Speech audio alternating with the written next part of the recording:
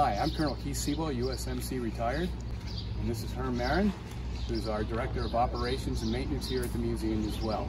And I'd like to introduce you and show you around the museum. Follow me.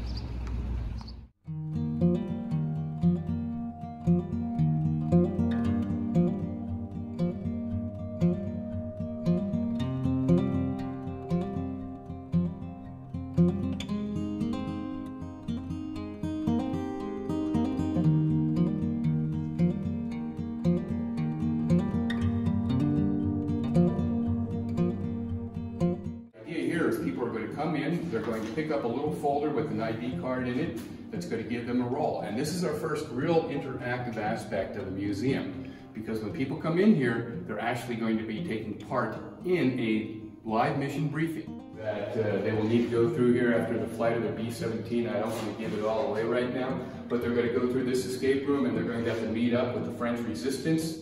This is the second escape room. And the idea here is now they're in a German POW camp, and again, they will have to go through certain activities to be able to escape and evade the Germans by getting out of this POW camp. This used to be the Boyertown Museum of Historic Vehicles Auto Museum before they moved it over to the main one they have right now over on Walnut Street. Before it was the Auto Museum, they actually used this as an assembly and fabrication point for making the chassis and the tubs that fit in the chassis, and before that even some of the carriages. All the parts inside of the hangar were made by today's technology, a 3D printer. I wish I had one of those 20 years ago.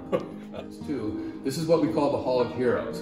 And the idea behind this is that we're going to present people from all over this area who supported the war, whether it was a home front person, Rosie Riveter type making tanks, or whether it was doctors and nurses, or public health officials, and the actual people who fought in the war.